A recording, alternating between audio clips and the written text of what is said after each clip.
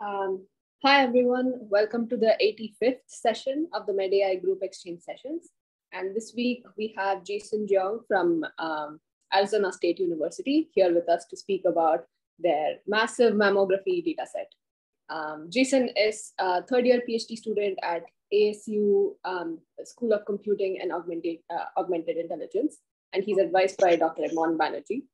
His primary research interests are in using generative models to handle data imbalance problems in classification tasks, but he also focuses on the application and deployment of these models in healthcare.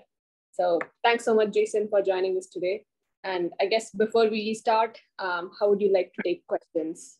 Would you prefer the end or in between? Yeah, just please feel free to interrupt whenever you want. It's fairly loose, so more questions, the better. Awesome. Okay, so I guess let's try to have like a good audience participation. Without further ado, let me hand it over to Jason. Okay, well, thank you so much for that introduction. So my name is Jason Jeong, and I'll be kind of presenting the massive data set that we published about a year or two ago. It's called the EMory Breast Imaging Dataset, or EMBED, a racially diverse granular data set of 3.4 million screening and diagnostic mammographic images. So I guess at first I wanted to kind of thank and kind of mention all of these tags here. So I have collaborations and I guess association with the Mayo Clinic. Obviously, I'm at the ASU School of Engineering, and then it's the EMory dataset. So I'd like to thank Emory University as well as the HIDI Lab, which we were both previously in and still collaborating with. So I guess with this talk, I would hope to kind of answer these key questions for you guys, and then hopefully you can use this data set in whatever task you would like. But first, I would like to kind of answer, why do we need another mammography data set? There's a lot of mammography images and data sets out there, but why do we need another one? What does it take to kind of create a huge database like this? What are some of the key characteristics of this data set? And how can you access this data set? So again, why do we need another mammography data set? Well, one, breast cancer detection is one of the most common applications of deep learning in radiology, along with like chest x-rays and stuff like that. And according to the American Cancer Society and the SEER database, the earlier the detection, the better survival rate for the patient.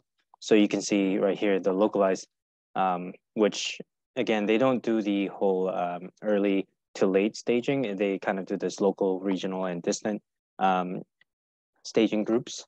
And for SEER, again, localized is kind of like the earlier detection, which has a 99% 5-year survival rate. Regional, it drops down to 86, which still is decent. And then distant, when it gets a little bit more metastatic, it drops down way lower to 30%. And at the bottom here, I'm just showing kind of the PubMed search, I guess, trend of mammography and breast cancer detection papers in PubMed. And you can see, I mean, obviously in 1976, I don't think they had any deep learning methods, but you can see in the 2000s or so, it starts ramping up. And now in the last, I'd say like 5 to 6 years, there's been consistently at least 200 to 300 papers on just breast cancer detection alone. And like a quick Google search, I think this morning showed like about like 400,000 papers on it. So you can see it's a high interest subject. So, Jason, I think we have a question. Sure. Your previous slide. So what exactly is the difference between localized, regional, and distant? Okay, sure. So the difference between the three are localized is essentially the mass or the lesion is very, I guess, tightly bound, or I guess, I don't know exactly how to call it, but the margins, it doesn't seem like the cancer is spreading that much. So it's very, I guess, as it says, localized. Regional means that there's some infiltration away from the initial site. So it's like starting to grow bigger and like go into other places. And I believe distant means it started to invade the lymph nodes and even become metastatic, if that answers your question. Okay, cool. And I'll keep the chat on the side just so you guys can ask any questions. Yeah, and it's a little bit different because, yeah, I kind of forgot about this, but the SEER has a weird reporting rate for these localized, regional, and distance, because we usually, obviously, if you work in cancer, do like stage 1, 2, 3, etc. So it's different. Okay, so again, there's already a lot of breast imaging data sets. So again, there's the DREAM Challenge digital mammography data set that has about 640,000 images from about I believe it's actually 84,000 women, all classified as either benign or malignant mammographies. There's the CBIS-DDSM data set. Again, not the largest, but again, there's 2,620 scanned film mammograms with lesion annotations, which is great. And then I think the largest of the three, which is the Optimum mammography imaging data set, I should say. It has about 3 million images from about 170,000 women. And it has a lot of information such as lesion level ROIs and stratified pathologic outcomes. So, you know, why do we need another one? Well, one. I have a quick question, Jason, about one of these. So are the multiple images basically from like a single time, or is it basically longitudinal as well? Like, do we have multiple like instances of the same woman like over years? Yeah, so I believe for the DREAM as well as the Optim, and I'm not exactly sure about the DDSM, but all of these data sets, they do have some longitudinal exams. So one mammographic image can have, I believe, at least 4 views. So there's like RCC, LCC, MLO, I believe there's a bunch more actually that I can't even remember. So again, even at one instance, you can have at least like 4 to 6 images per patient. And then again, following through longitudinally, the patient can have multiple exams, which again can make another 6 to 7, and there can be a lot. So that's why you can kind of go from this 127,000 to 3 million. Good, thank you. Yep. So again, we have a lot of these images, and again, whether or not you want to mix and match data sets is kind of on your own, but some of the challenges of these data sets are, one, the DREAM data set, only 0.2% of the cases are actually malignant. And there's actually no regions of interest that you can actually use. So it's really more of a classification or detection problem, not a, I guess, not detection, sorry, but like you can't localize the malignancy. The DDSM data set, although it's good, nobody really uses film mammograms anymore. Most everybody uses full field digital mammograms. And then Optim doesn't have any like semantic imaging descriptors. So what I mean by that is like kind of these examples here where semantic imaging descriptor will kind of say, yes, well, it's a well-defined homogeneous oval mass with no architectural distortion. Or if it's bad, it would be like ill-defined homogeneous irregular mass with architectural distortion. So these are kind of like the descriptors that we're trying to, well, it helps in classification tasks, or even going from, you know, images to describing it through large language models or anything like that. So Jason, this large data set, the Optimum mammography, this doesn't include radiology reports, right? Because radiology reports, I assume, would have these semantic descriptions. Yes. So they don't have radiology reports included. Yeah, no radiology reports. Okay. Okay, so again, and kind of mentioned already a little bit, most of the publicly released data sets are pretty ethnically and racially homogeneous. And you can kind of say the same for almost all of the data sets out there. It's fairly homogeneous in the sense that it's the Western or US population that is mostly, heterosexual white males. And obviously that can lead to some sort of biases. And that's not great because again, in these mammography data sets or these homogeneous mammography data sets, African-American and other minority patients are severely underrepresented, even though they also have the worst prognosis in the medical system. But the unique opportunity and kind of one of the big reasons why we started this data set is that EMory actually has about 45% of the population as African-American. And so we had this ability to have an almost, at least Black and white patient balanced data set. And so we wanted to put it out there essentially. One general question. Are you getting ethnicity from which report? Yes, so ethnicity, and I'll kind of mention this on the later slides as well, is that it's the self-reported race in the EHR. So again, there's no like genetic test or anything like that, or like a 21andMe sort of thing that we're doing, but yeah, it's the self-reported race. Wait, sorry, radiology report. I don't think it's a radiology report. I believe it is a self-reported race. So the patient kind of writes down what ethnicity they are in their EHR records when they get admitted. Okay, cool. Okay, so now that we know kind of the reason why we wanted to create this data set, what does it take to create a data set like this? Obviously, 3.6 million images with a lot of these patients, it can take a lot of effort. Obviously, a quick shout out to the HIDI lab and everybody that helped. So it takes, a huge team of scientists, data analysts, residents, physicians, all kind of collaborating and working in parallel to help. And obviously the HIDI lab people, hopefully you guys are familiar with Iman in the middle. Judy, obviously pretty famous in that racial bias area. And then obviously Dr. Hari Trivedi, who led this work. But so what we did is obviously initially with any sort of data set or any sort of patient cohort selection, you need an inclusion and external exclusion criteria. And so we first selected patients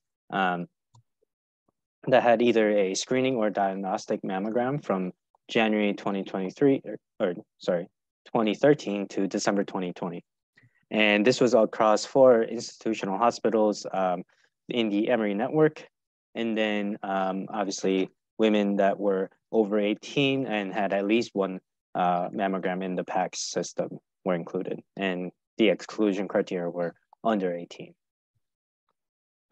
So very broadly speaking, this is kind of the workflow, or I guess how we got the final database. So there was the imaging branch, which again, going from couple 100,000 patients with a lot of exams, as well as the MagView database with structured imaging descriptors and out of all of the findings that were given or reported, and then the pathology reports that we were kind of double checking with, and then obviously clinical data of like the demographics that were either self-reported or any sort of like history or EHR information that we could get from there. And so that's how we created the data set. So I guess I'll start with the imaging side. So again, there was 281,000 screening and 83,000 diagnostic exams. And of those, about 52% were screening. 52% of the screening were 2D only, and about 80% of the diagnostic were 2D only. The rest were actually 2D with digital breast tomosynthesis images or synthetic 2D images. And these synthetic 2D images were kind of generated from these DPTs.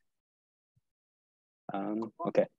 And then, so all of the mammograms were in DICOM format, and then we used Niffler, which is a in-house open source pipeline to extract the images and go from there. Oh, I have a quick question here. Mm-hmm. So, do even the screening mammograms have ROIs, or is that only for the diagnostic ones? That's actually a fun question. It's actually the opposite. So what we found, at least when we were creating this data set, I would say about 90 to 95% of the ROIs, or even more than that actually, were burned into the screening mammograms. And once the physician or whoever it was screened for it, found a suspicious area, that's when patients went on for diagnostic imaging. I see. And so this, excuse me. So the ROI was actually like manually done by the physician, or is this like an automatic labeler or something like that? All manual. Oh, wow. Okay. Yeah. So all of these were just like standard practice sort of stuff. I'll also kind of mention later on that it was kind of interesting because all of these ROI selections were obviously just like, those like elliptical click and drop sort of things. And then, but the thing is, the ROIs were actually burned into this as a screen save, not into the DICOM information. So there were some challenges that I'll mention in the next slide about how we need to go from these like screen saves with the burned in ROIs to the actual ROIs in the full mammogram. Got it. Thank you. Yep. So as mentioned, there were kind of four main challenges in creating this data set. So one was the differentiation between the different images. So again, similar to the film versus digital mammogram problem, you don't want to train something on a 2D digital mammogram to DBT or even synthetic 2D images. Again, you can try, but again, there's some distribution shift that you can expect. Two, differentiation between the standard images and the special views. So what I mean by special views are actually like spot compression images, magnification paddles, or procedural views that actually happen when they're trying to do biopsies or even wire localizations. So again, those are another like unique set of images that we don't want to confuse, or at least have tags for, so that you can filter through them if needed. Three, and I kind of mentioned this already, extracting the burned in ROIs from screen saves. So again, these ROIs were not saved in like DICOM format, so you couldn't just kind of extract them out very simply. We needed to first look at the screen save images, check if there was an ROI burned in, and then finally get the ROI detected and localized, and then kind of extrapolate that to the actual mammogram that it got the screen save from. And finally, extracting breast tissue from the spot mag spot compression or the magnification paddles, because again, we thought that was a useful data because again, the reason why they're using spot compression or magnification paddles is because they suspect something within that region. So image-wise. Jason, can you give us a quick primer on what spot compression and magnification paddle is? Or maybe I missed this.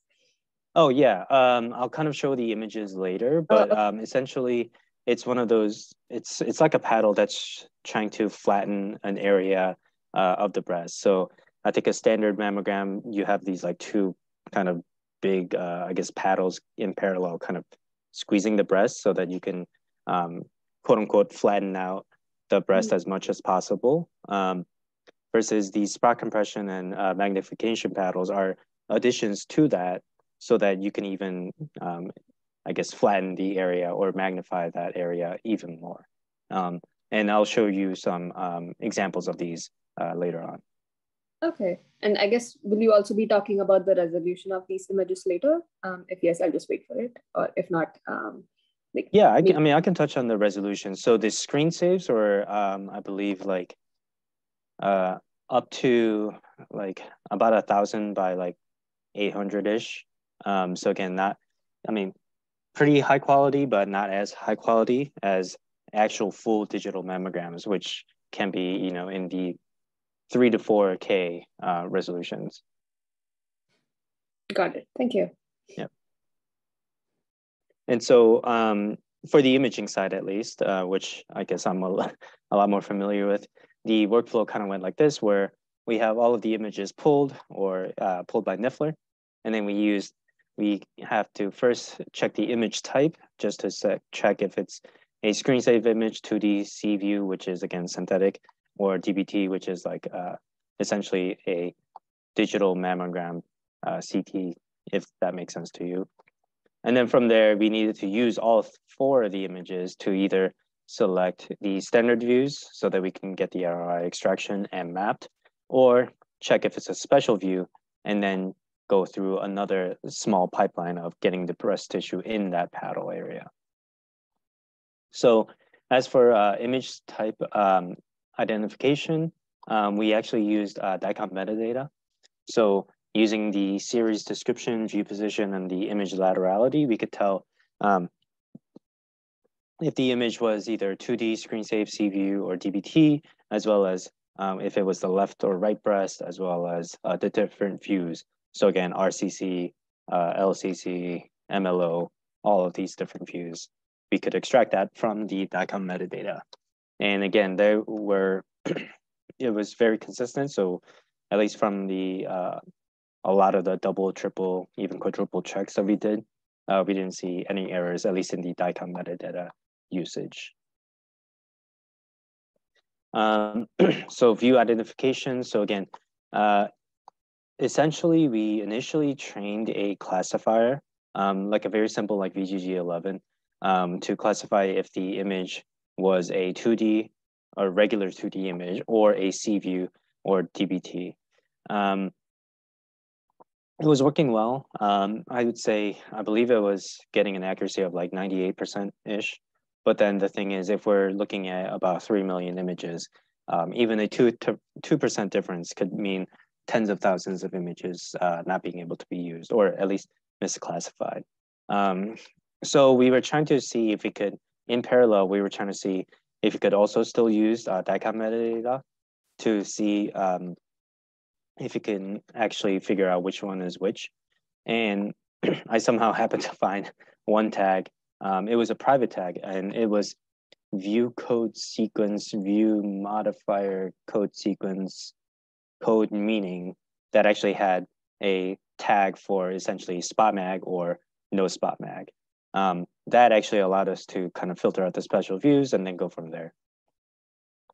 And then again, finally, the ROI coordinate mapping, as mentioned before, because the ROIs were in these burned in screen saves that were not in the same resolution of the full mammograms, we needed to, one, find the screen saves that actually had ROIs, two, find the matching mammograms that had of the screen saves, three, localize the ROIs in the screen save and then map it to the original.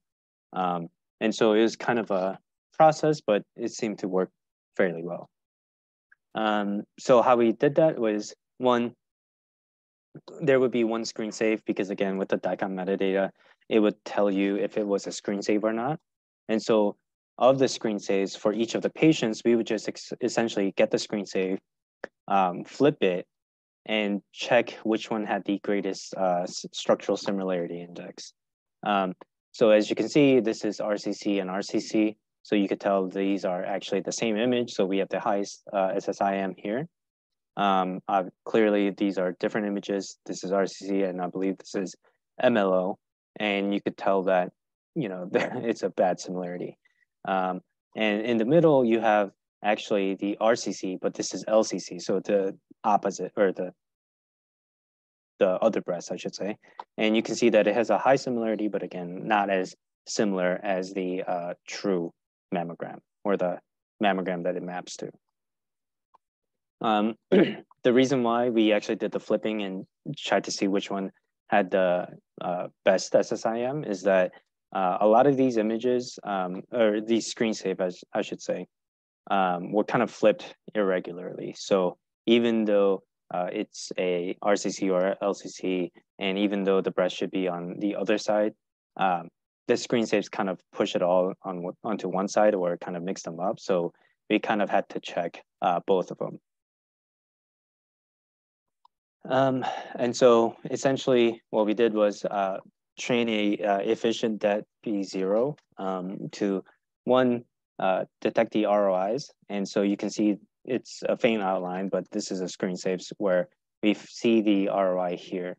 And then from there, we get the bounding box for the ROI. We check the extracted ROI, and you can see in the screen save resolution, the image is fairly granular and like pixelated. And obviously the ROI is like burned in.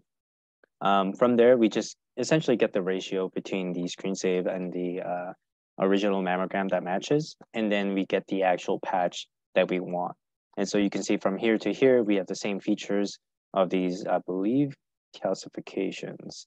But in the full mammogram that again has like 3x, 4x resolution, the quality is a lot better, or at least the extracted ROI is better. So I guess this goes back to Nandita's question about the special views. So this is, I believe, the compression, the magnification paddles. So again, this is kind of pushing the breast even more so that you can see the structure a lot more. So you can see, at least, I mean, maybe it's a little bit better to see here. The part of the breast that is not under the magnification, it's a lot more dense, if that makes sense, in the view of the X-ray. So by compressing it and allowing it to be more flat, there's less things, in the way of the X-ray, so that you can see a little bit more detail. And this on the right is the spot mag compression. So again, it's another paddle, but it's kind of round. And again, it serves the same purpose, again, to kind of magnify or flatten the spot so that you can get higher resolution. And again, as mentioned before, because I guess just purely for the fact that asking for a spot mag kind of implies that there's some suspicion in that tissue area, we wanted to extract that. And so we actually had some collaborators from, I believe, KSU that used some intensity-based methods to kind of figure out, well, these are all metal, so you can see that the intensities are quite bright. And even though it's round, again, the intensity is still quite bright. And so they use those intensity filters to kind of extract the images from the inside. So then next, there's the pathology and kind of like the structured report stuff. And so what we did was we consulted with like breast pathologists as well as oncologists to identify 56 of the most common findings in breast pathology reports within the in-house taxonomy. And the abnormalities were kind of divided into 7, I guess, general or I guess bigger severity groups, which was invasive cancer, which includes, kind of all of these cancers, non-invasive cancer, high-risk situations, borderline, benign, negative, or even non-breast cancer cancers, I guess. And so in MagView, the pathological information was used from the structured reports, I should say. And we use that as the main key, essentially, to label these images. So for example, in a structured report, if the outcome was specified as like ductal carcinoma in situ with flat epithelial atypia, then it was encoded as in situ cancer with high lesion, or high risk lesion, I should say. And then so that was kind of it. And then I think I kind of showed, if I can go back to the other slide, I kind of showed we had this pathology reports that were free text reports. And so what we did for the free text reports was that that was kind of our secondary check, where we used the free text reports through a trained transformer-based character level BERT to classify the report into one of the 7 categories. It actually did very well. It had an overall F1 score of like 95%, and classifying reports of 96 or 97%, even for the worst pathology group. And although this is a great check, again, the initial and the primary labeling was done all manually versus this is kind of like a secondary check / secondary project trying to make a model that can kind of automatically use the free text reports to classify into one of these 7 categories. And again, finally, clinical data, we got it from EHR and self-reported intake forms. So again, that's kind of people saying their ethnicity, demographic, age, etc.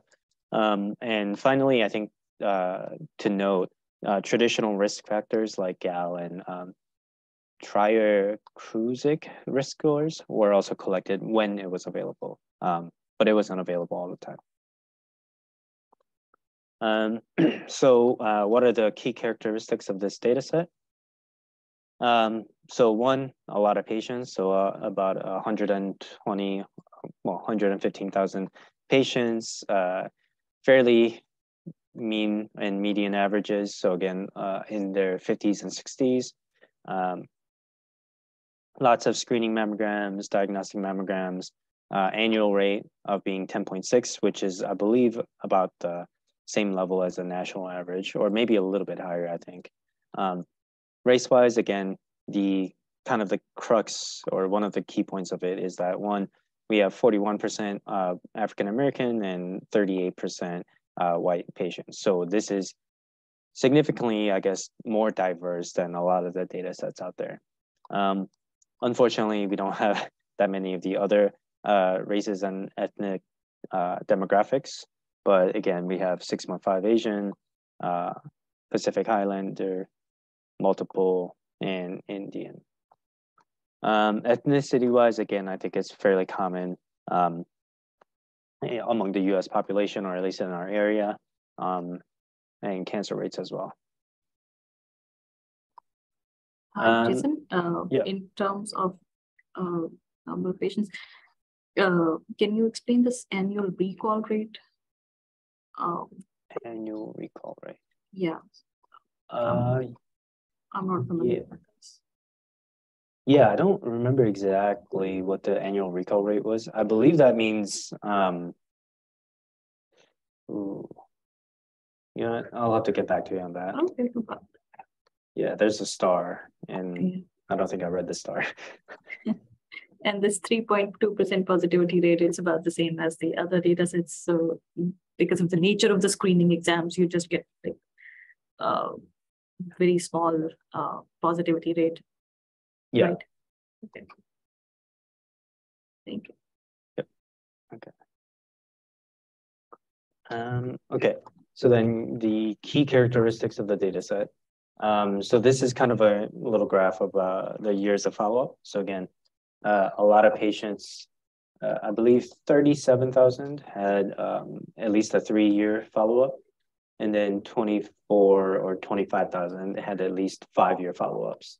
And again, the rate of cancer, or I guess the number of patients with cancer, was about 3%, and an annual cancer incidence of 1.6%.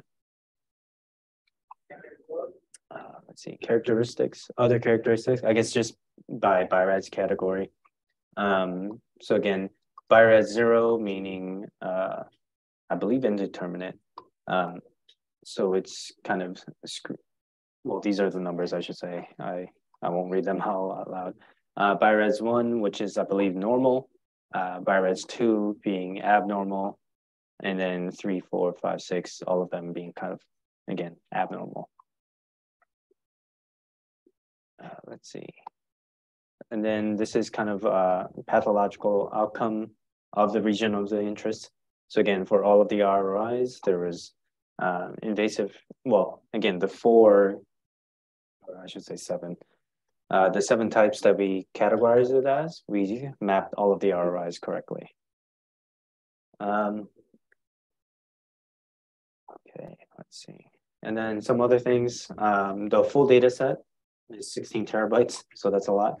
It's stored in a MongoDB database hosted in, I believe, in the EMory servers, but there is a 20% that are publicly available through Amazon, which I'll mention a little bit later. The images are, are given as either de-identified.com files or 16-bit image PNG files. And you can just kind of search through them in the database. And the file names were hashed so that you can directly link it to its DICOM metadata.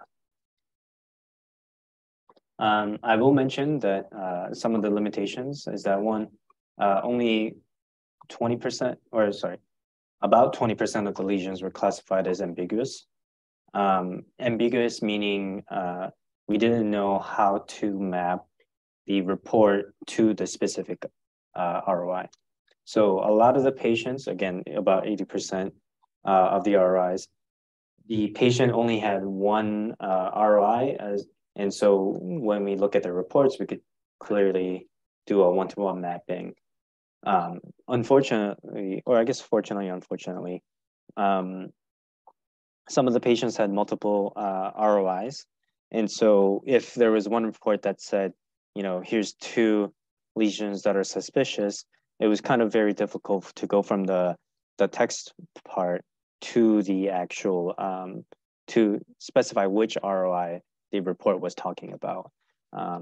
There were some methods discussed about how, there's sometimes the report will say it is in the 9 o'clock direction, that is, the furthest out from the center, or there's like different categories. But again, those were pretty inconsistent, and we didn't have time to kind of fully validate it before we released the data set. The metadata, we limited it to the metadata that's present in at least 10% of the files. One of the reasons why we did that was that some of the DICOM files were actually corrupted. And so the manufacturer and model keys or tags were corrupted. And so that actually generated like extra 2,000 metadata tags for each file. So again, if we have those random, I guess, errors, then we didn't want to include that. So we just used the 10%.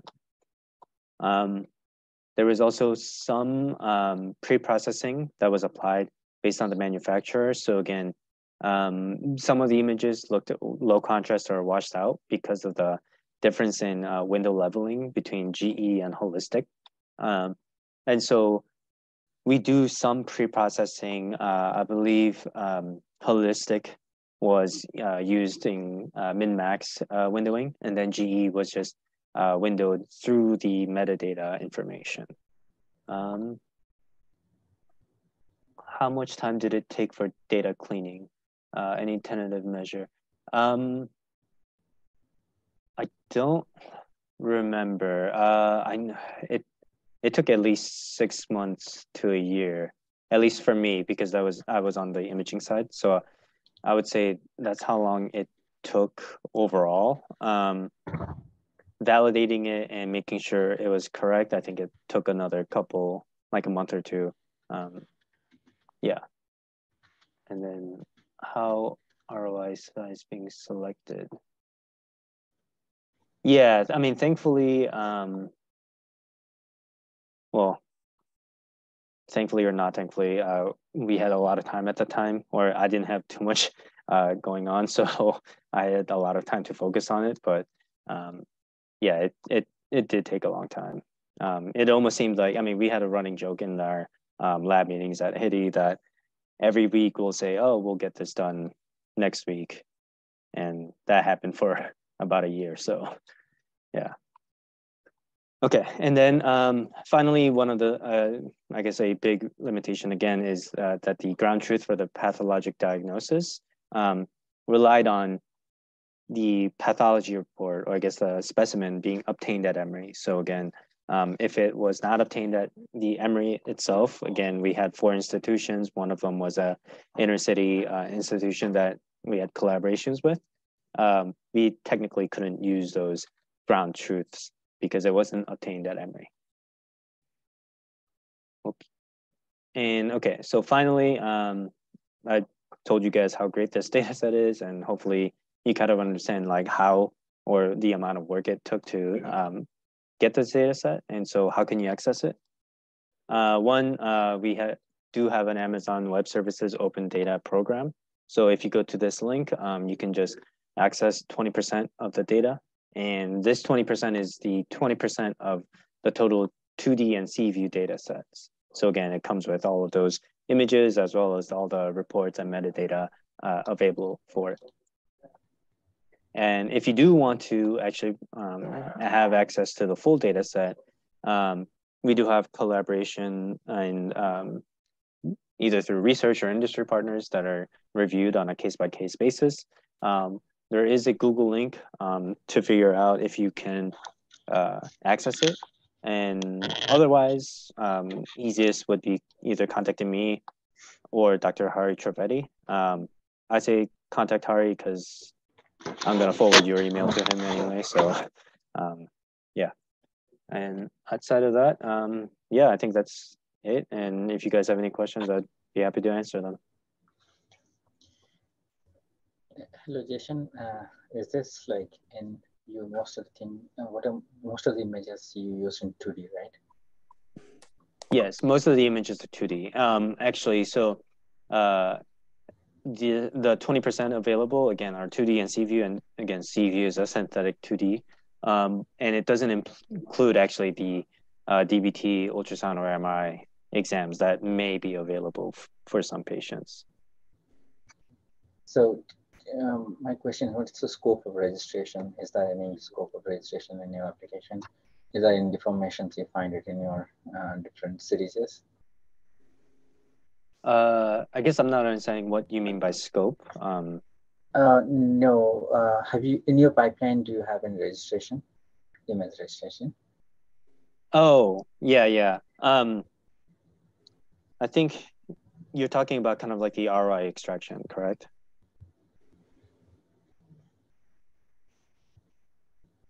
I think ROI construction, you used it any model for this kind of segmentation model or just manually?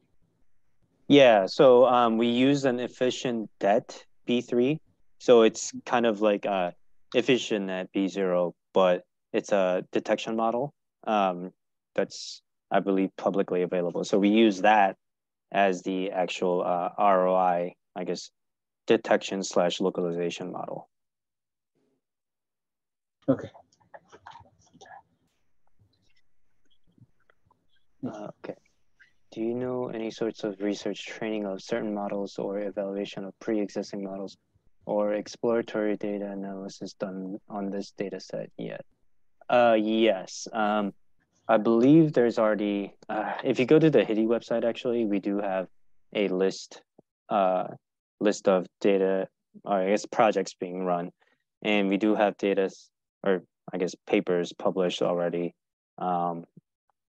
about using this data. I think internal, I can't really say exactly which ones because I remember it's like the internal lab meetings, so I'm not sure if the paper has been published yet or not, but yes, I believe there are a bunch. And actually, I actually found out about this morning. There's actually a RSNA, I believe, mammography challenge. And I believe the EMBED data set is either part of the internal or even the external validation data set.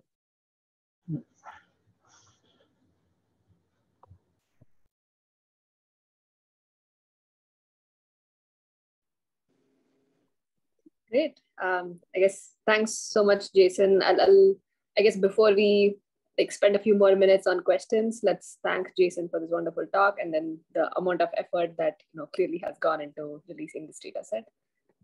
So great job. And yeah, do people have more questions? Oh, I actually had one. So do you have any supporting I don't know, code base or something to access like the Amazon Web Services, like the 20% data? Like how much like proprietary, like should we think about DICOM extraction and all of that from the user side, or is there some kind of a central repo that you guys have already created that people can use? I believe we do have some like internally, and I believe that's actually, the code is actually open source. So if you actually go to, I believe EMory as the GitHub, you should be able to find it. That's where you can find actually the Niffler code that extracted all of the DICOMs. Otherwise, as far as I remember, or I think is still the state right now, you can just use essentially all of the images are linked with the metadata. So there's no like crazy lookup table. As long as you can kind of mess around with pandas, essentially, it's fairly straightforward. Got it. And I'm just curious, like even to do all this, like kind of when you mentioned the efficient net to kind of extract the ROIs, how much compute did you need to like basically process this 16 TB of data, and what was the compute requirements, even if it's like not the ultimate classification task or segmentation task? Right, that's a great question. I don't remember exactly how many compute power we had. I believe we had a few A100s. Everything was kind of done in parallel, and this specific like efficient DET training was actually run by another collaborator of ours. So I don't exactly remember how long it took, but I do know like just extracting all of them. We actually had to do it in 10% batches, or yeah, 10% batches. And so we did it in chunks, and I believe that took at least a few months, if I remember correctly. Got it. And this was just running inference, right? Like you were not training the model or anything. Yeah, we actually extracted a few, purely, I guess, like manually annotated ones. I do remember kind of going through the actual, going through the actual screen saves and kind of manually annotating a bunch of them so that we could use it as a ground truth for this efficient DET training. Got it. Okay. And I guess out of curiosity, have you tried playing around with any of these, segment anything modules, or like all of these open source, new generative? Like, do they work for mammograms? Do you have any sense of whether like they can actually identify such small calcifications or something like that? I believe so. This was probably a couple of years ago, but one of our former lab members, Sophie, she, I believe, did a project with the EMBED data set doing calcification segmentation. And so I believe essentially, let's see if I go back to one of the mammogram images. Yeah, so I mean, I don't know if this is actually true or not, but if there was like essentially a calcification running like this, again, that was a data set that was also manually curated, but if there was a calcification that ran through the breast, she actually trained models to segment these, I guess, calcifications across the breast. Gotcha. Thank you.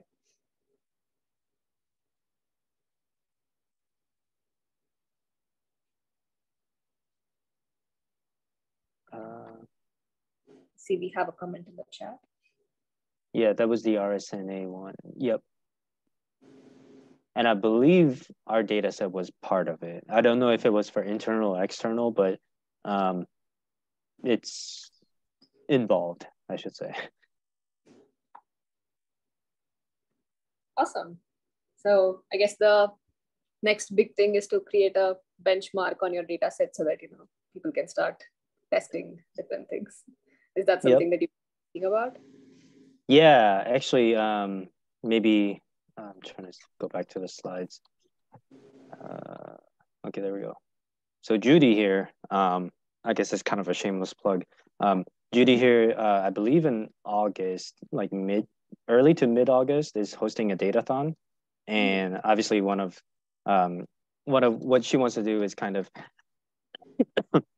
excuse me, in the datathon, allow people to kind of train their models on either mixed, synthetic, or, you know, biased data sets, and then train whatever models you need to do for whatever task it is, and then have a hidden test set where, you know, if we gave you a data set of all white patients, but one of the test sets could be, you know, 50-50, or even all just like Black patients.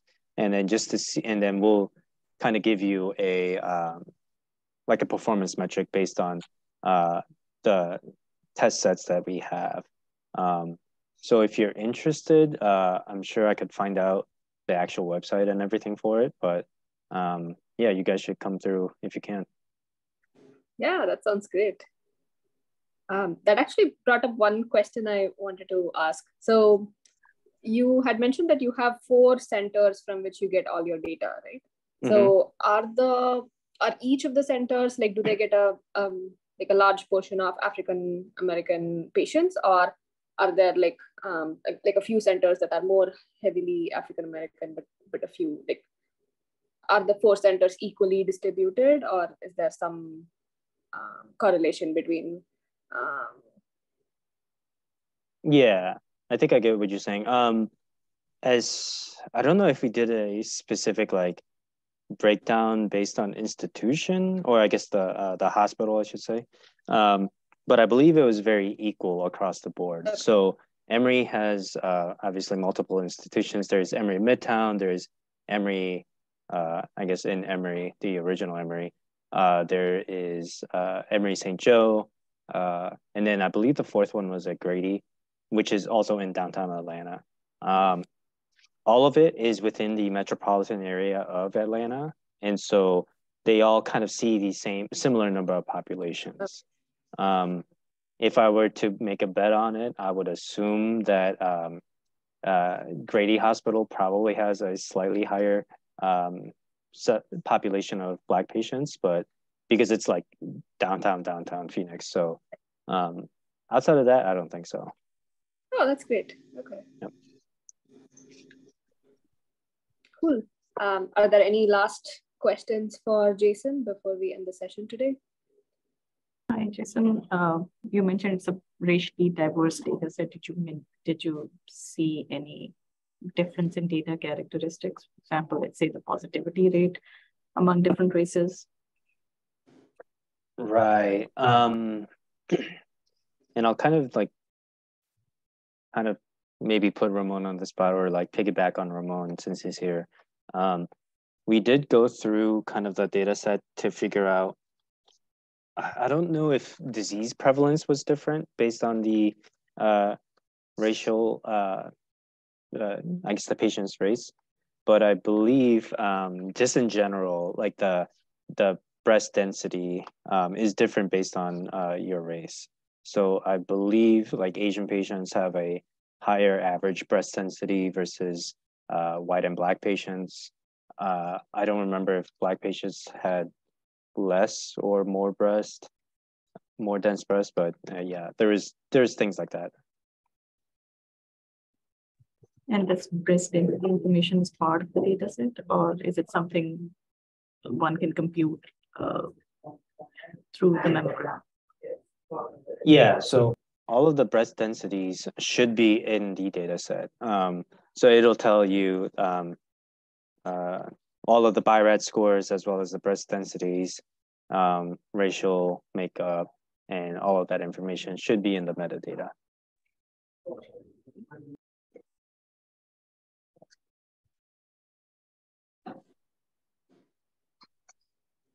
Great. So I guess thanks, Jason. This was a great talk, and then I hope everybody tries to use the data set and then can build independent models as well. So I guess we'll see everybody next week, and we'll have the YouTube video up today later, and then yeah, have a great rest of the week, and I guess happy 4th of July in advance. All right, thank you. Thank you.